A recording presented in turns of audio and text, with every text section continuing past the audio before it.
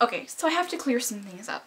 I don't have anything against Sarah Crow, it's just that our personalities clash too much to be great friends.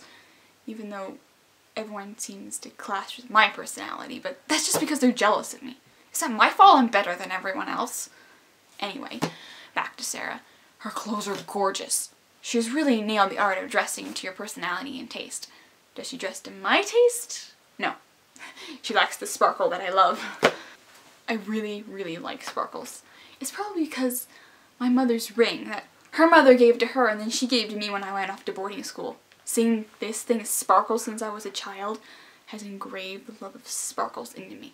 But her ruffles and bows suit her girlish charm, I suppose. Sarah isn't particularly pretty. She makes you want to look again, but she's just interesting to look at.